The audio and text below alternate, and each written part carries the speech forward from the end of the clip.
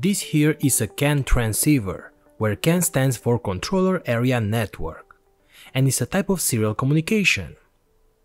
In previous videos we talked about the UART, I2C, and SPI communications, and the Arduino Uno or Nano, for example, have all these types of serial ports. But it doesn't have a CAN bus. So what is CAN? How it works internally, why it's better or worse than other types of serial communications, and why we use this type of serial data transfer for the entire automobile industry. We will check the signals, explain how they work, and establish a CAN connection between an Arduino and an ESP32.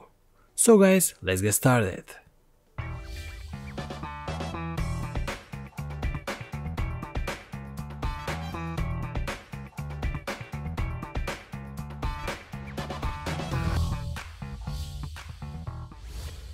Hey guys, PCBWay is sponsoring this video, and let me just tell about their services. For example, look how awesome their prototyping PCBs are, and you can get these for only $5.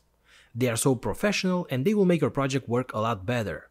And to order such PCBs, you only need a few minutes on their website, where you can select any configuration that you want for your boards.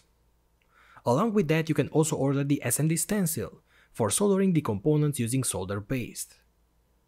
And you can also use their services for flexible PCBs and create some unique projects. And if you want to make your project start to finish, you can get the PCBs assembled together with the mold injected part, or maybe 3D printed, metal parts, or other CNC services, all with PCBWay. What's up my friends, welcome back. It has been a while since I wanted to talk about CAN. My previous videos on I2C and SPI had a lot of viewers, and it seems that you are interested into CAN communication as well, so let's get started. First of all, CAN stands for Controller Area Network. So as the name implies, it works well in a network, so we can have multiple devices connected together. That's why we use CAN communication for automotive applications, where we have a bunch of sensors, actuators, some lights, some screens, and so on, all communicating together. CAN communication is a serial type communication. It has a bus topology, it is half duplex, asynchronous, differential signal level, and amazing noise protection. So let's go step by step for all these features. Here I have a CAN signal that I've captured with my oscilloscope, and we will see the Arduino example in just a moment. This kind of communication uses two pins, and these are called CAN H for high and CAN L for low, as you can see on this module, which is a CAN transceiver. So let's start with part number 1. Why is this a bus topology? Well, first of all, the CAN communication doesn't need a host or a so-called master-slave connection, where each device is connected to the master in a star configuration. With CAN, all devices can send the data. So instead of having each device connected with a separate connection to a master device, we have a bus, basically the H and L lines, and then each device will connect its CAN pins to this bus. The CAN communication is a message-based protocol based on an ID plus a message. So each device will send the data that it wants to send, but also has to send an ID. All the other devices will receive the same message, but only the device with the given ID will act on it. In this way, using only two wires, we can create a communication between all the devices in a network. That's why this is called a controller area network. And because this is half duplex, only one device could use the bus and send the data at a time. Once the transfer is complete, the other device could respond and send its data. So for example, in a car you want to have the temperature controller, the tire pressure sensor, the gasoline level sensor, the main music display, the radar sensor, and so on, all connected to the CAN bus, communicating with each other. And in that way we can use a lot less wires, and we don't create a mess. But there is another thing why we use the CAN communication with cars. So for part number 2 is the noise level and the differential signal. To understand, in digital terms, usually the bits 0 and 1 are represented by a high or low voltage level, such as 0 volts and 5 volts for example, where the 0 volts represents a 0 and the 5 volts represents the 1 bit. But inside of the car there is a lot of electrical noise, vibrations from the motor, magnetic fields from the speakers, from outside the car, and so on. So just imagine that the CAN bus is passing behind the music speaker, for example. And that will create a lot of magnetic disturbance, which might induce a voltage over the signal, right? So let's imagine that this was a normal signal, and that induced voltage happens exactly on this bit, which was a 0. But now because of the noise magnetic induction, this bit voltage level was raised to, let's say, 4 volts or something like that, and on that level the receiver would interpret that as a 1 bit, right? And that would be an error. But with the CAN communication we don't use two levels of 0 and 5 volts, we use differential levels. That means that the receiver will always read the voltage difference between the H and the L signals, and interpret that as a bit. For example, when H is low and L is high, the differential level would be 2.5 volts minus 2.5 volts, equal to 0, and that represents a 1 bit. But when H is high and L is low, we have 3.75 volts minus 1.25 volts equals to a voltage of 2.5 volts, and that represents a 0 bit. But now look what happens when we introduce the same magnetic noise as before. Let's say that this bit here is affected by the same noise level. But guess what? Because both wires were next to each other, both levels will be affected with the same amount. So let's say that the H goes from 3.75 volts to 5 volts, and the L goes from 1.25 volts to a voltage of 2.5 volts.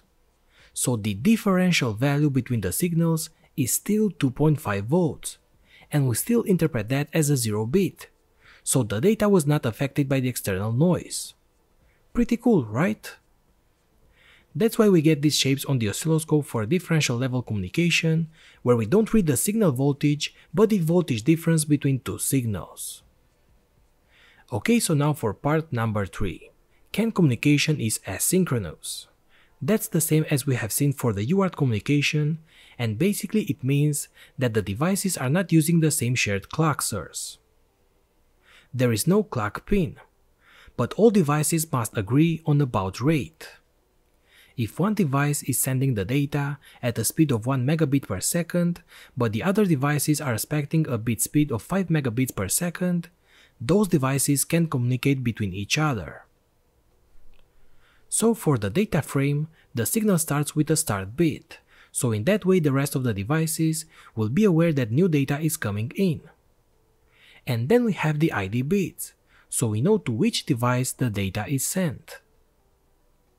Then we have the control bit and the actual data, which could be from 0 to 8 bytes of data.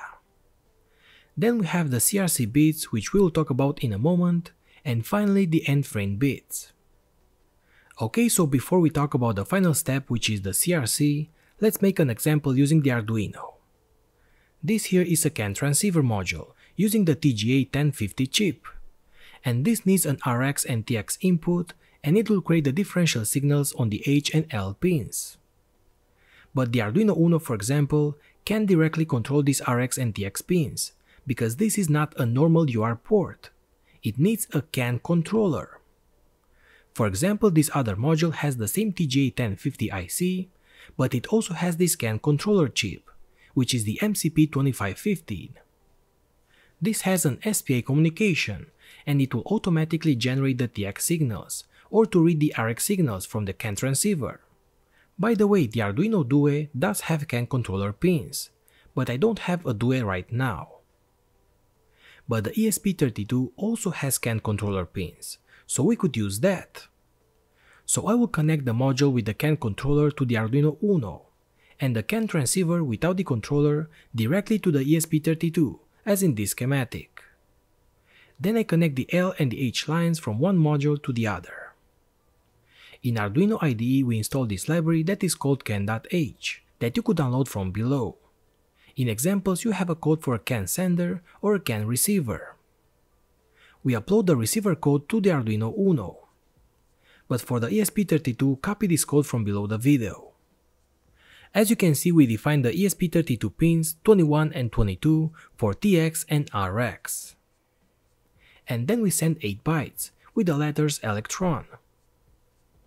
Upload this code to the ESP32.